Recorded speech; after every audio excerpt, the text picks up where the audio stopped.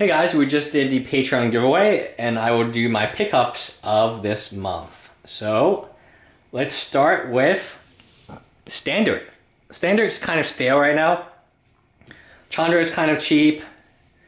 Anguish Unmaking is good. I'm trying to get the foil ones, but I can't find them. Declaration Stone's very good. So this card I want to talk about. Typically what happens is land is very cheap right now, and then once it rotates, so after the moon set we get the next set, and then there's going to be a top one deck, and the land that is being played in that top one deck will be much more expensive. I'm predicting right now when the moon set hits, the top one deck will be black-red vampires. I will put my money where my mouth is and start accumulating these vampire cards, but definitely the land base. You can't really go wrong with the land. It's like $3, $4 right now. I like it a lot. Definitely if you don't have these lands, they work extremely well with the Battle for Zendikar lands, so they will be dominant after the pain lands rotate out. So we'll have the enemy man lands, we'll have the on color, the ally Zendikar battle lands, and we'll have these lands, which I think is pretty good. I like these lands a lot in conjunction with the battle lands. They do a ton. Oath of Nissa, this card is becoming extremely hard to find. It is seeing some play in Modern as a card. It is very good.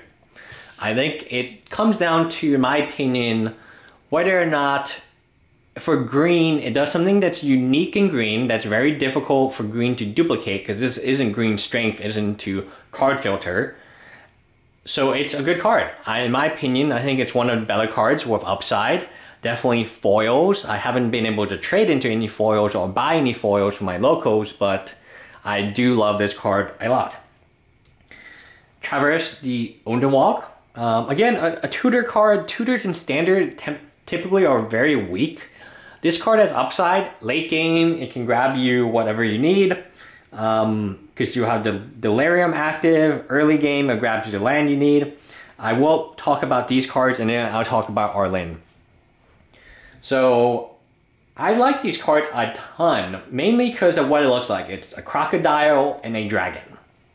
And a lot of times when I'm trading with EDH players, it's what a card looks like. They love full art cards, they love foil cards, and they love dragons and crocodiles, reptiles of some type. And there's no reason, or these trade fast. So when you're dealing with your trade binder, I like liquidness. I like how fast. I'd like to have cards that I can trade immediately away if needed. Cards heavy in demand. When a card is not in demand, even if it's expensive, I just don't want to touch it.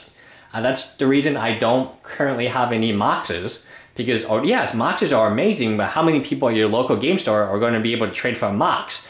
But people are going to be willing and able and happy to trade for these cards. So picking up the Languish and then the Regent, I'm still going to pick them up from this point on up until they rotate out, and then I'll hasten my pickups, because they're just very beautiful cards, and dragons will always be dragons, and Mutilate is always a Mutilate. Mutilate has always, I've loved the cards for so long, and to see a Languish, I like it. The artwork is very good.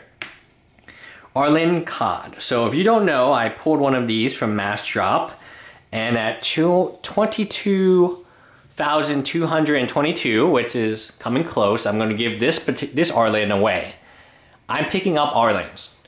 As a Planeswalker, it's all about the Nahiri. Nahiri this, Nahiri that. I think Arlinn actually benefits from that. The price point has pushed her down so low that, in my opinion, in a few months she'll be sub 10 if she already isn't at this time of this recording. And when that happens, a flip Planeswalker, a werewolf human, or no, she's not actually a human, but a Planeswalker that can flip itself and actually has the strength to do stuff and has the ability to flip herself, is extremely relevant. You control all 5 abilities. You can determine if you want to flip her or not. And just a fantastic card in my opinion. Will it see play in EDH? Definitely. Will it see play in Standard? I believe so. I believe this card will see play in Standard. The meta has to be great for it. Huntmaster one time was the most dominant card in Standard. I don't see this as worse than Huntmaster. The only way that it's worse is that you can't play multiples of it. So anyway, bye guys.